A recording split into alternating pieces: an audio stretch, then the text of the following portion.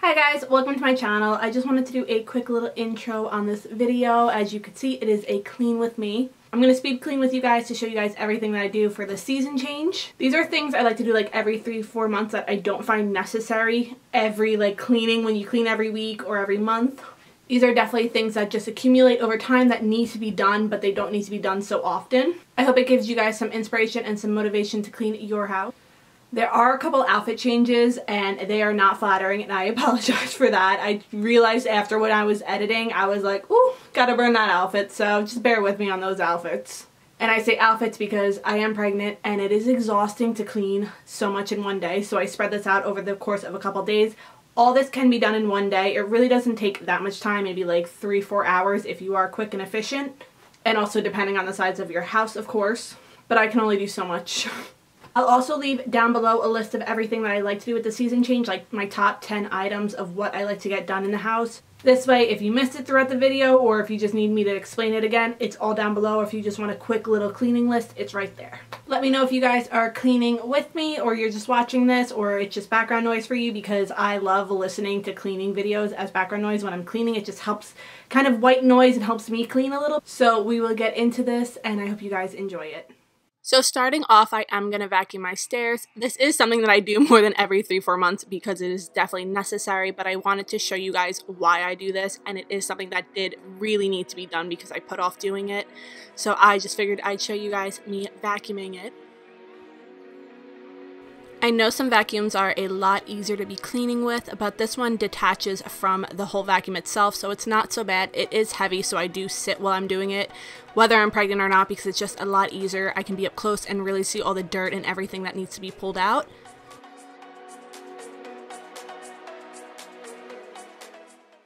And something I always make sure I vacuum is the sides of the stairs and also those baseboards going down the stairs because they do get dusty.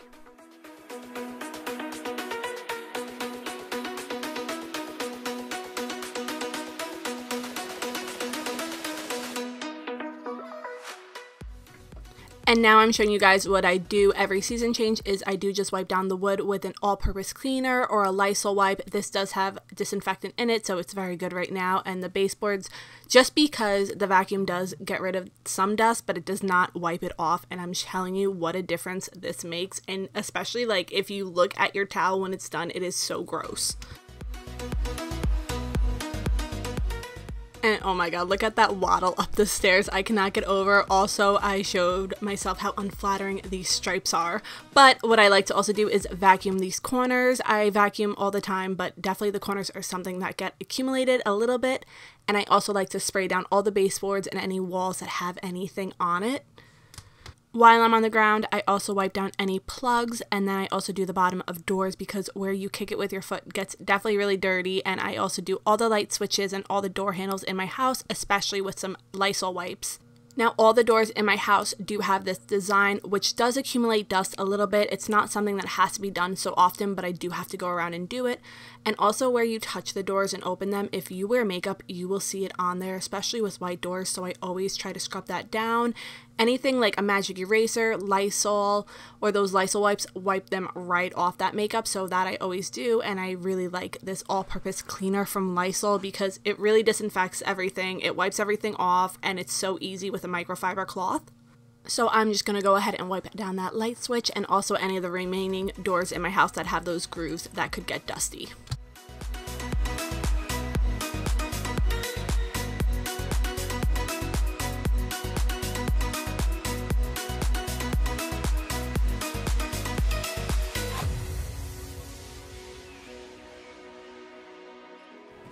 Alright, now for probably the most satisfying part is this carpet cleaner from Bissell that I picked up on Amazon for about $100.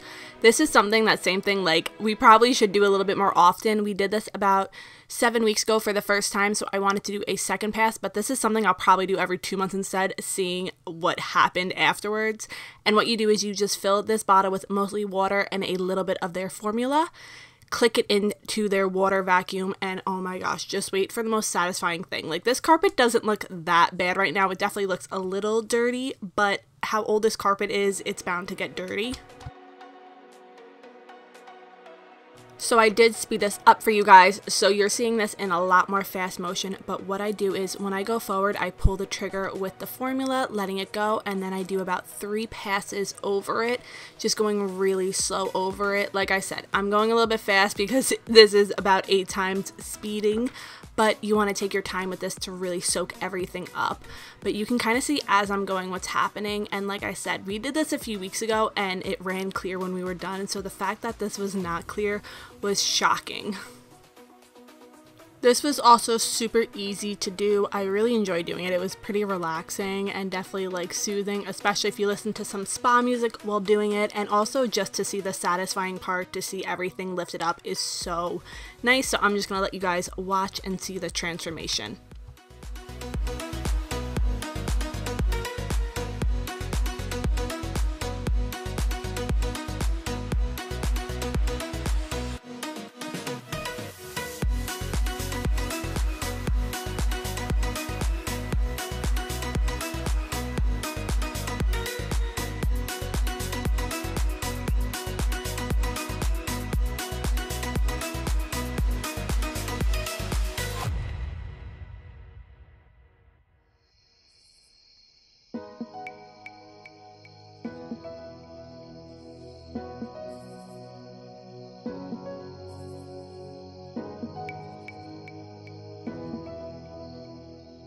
Alright, now for the part I think everyone wants to see is look at that water and what it collected. It is so gross, and I vacuumed before this, but it still collected some dust and cat hair, but oh my gosh, that was so gross. Definitely something I'm going to have to keep up on seeing this.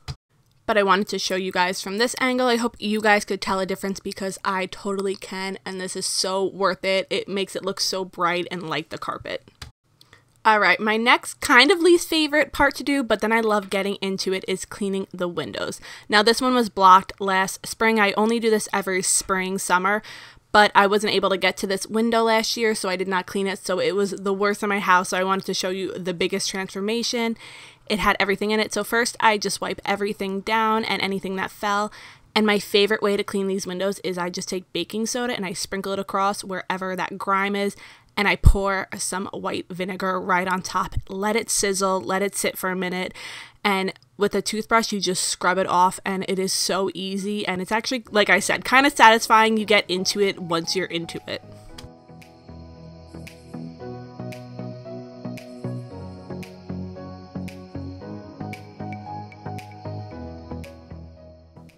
So like I said, the best thing to do is let it sit for a minute, let all those juices soak in and kind of remove any of the pollen, and I'll just vacuum any of those little twigs that fell in the meantime, and then I take my toothbrush and just scrub away into all the crevices, and it works so easy. So I'll show you guys that, and then I like to take a cup of water and I pour it right over it, let it rinse off, and it is the easiest thing. There's not a lot of hassle to it. You just need a lot of water. So that's the only hassle. I have to keep going back to fill up my water cup, but that's all to it.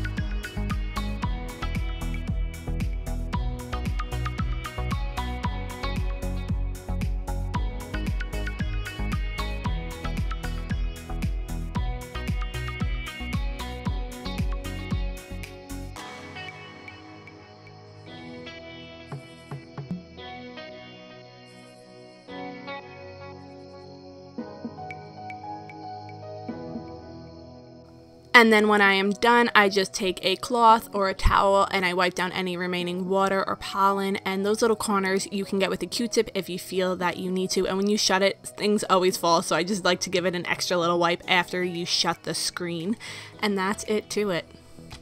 And now this window, I just wanted to show you guys, I didn't clean it yet, but if you keep up on it, this one I did last year, they don't get that bad.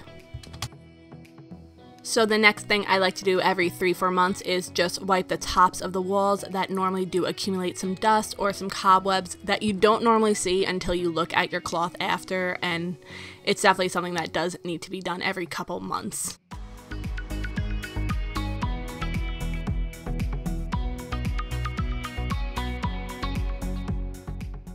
Now I do normally use the Swiffer, either the stick that it comes with or if I have the Swiffer refills, but I could not find my stick, and I do like using a microfiber cloth because it is a little bit more eco-friendly.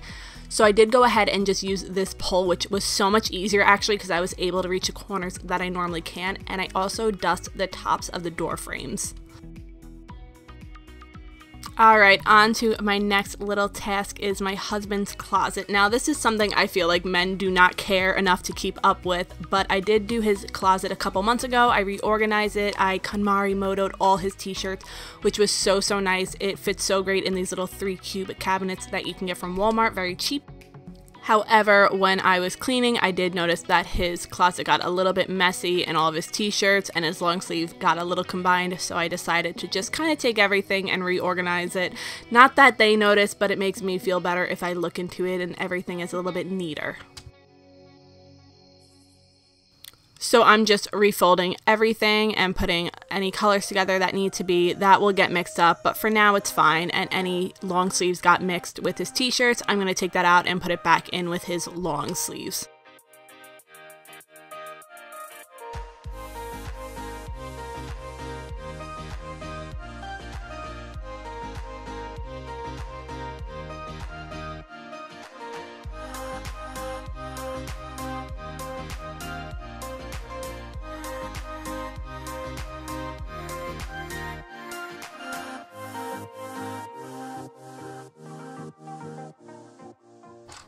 And I'm just showing you guys here, if you are interested, how I do fold his long sleeves. The t-shirts are the same way. I just don't have to fold that long sleeve over and tuck it in, but I do fold it like that by the collar and then in half and then another half. And it keeps everything pretty neat, which I really like. And it's definitely a little bit more satisfying to look at, easier to find your clothes. So I definitely recommend folding your t-shirts like this.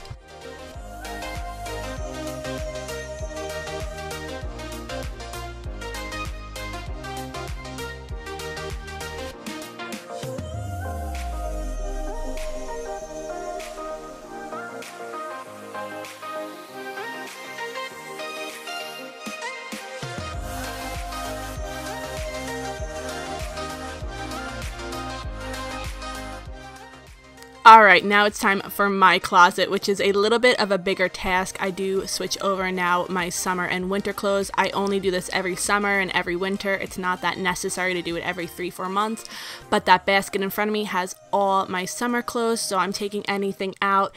I'm obviously not going to be able to wear a lot of my summer clothes this year because I'm going to be inside probably due to COVID, and I'm due in the middle of summer, so these clothes probably won't fit me anyway. But I wanted to take them out and pack any of my sweaters up back in that box so that it can go back in the closet and make some room.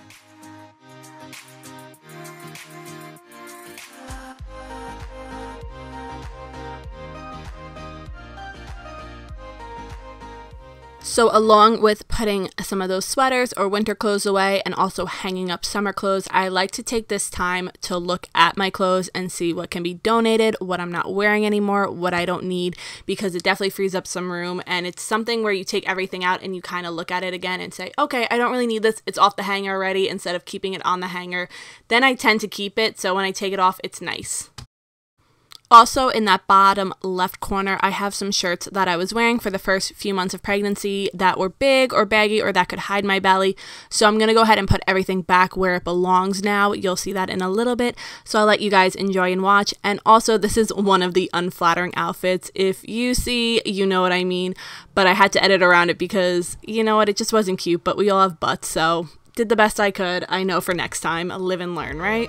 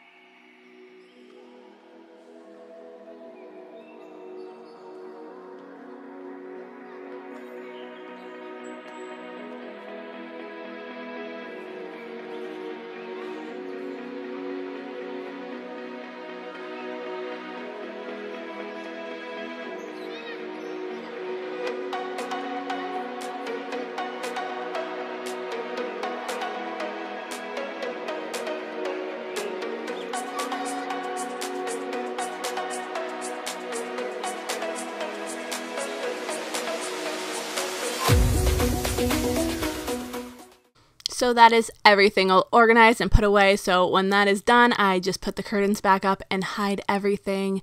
And that's it for my cleaning routine for everything. Thank you guys so much for watching. If you guys stayed through this whole video, thank you so much. Leave a comment below if you did stick through it because props. And I will see you next week with a new video.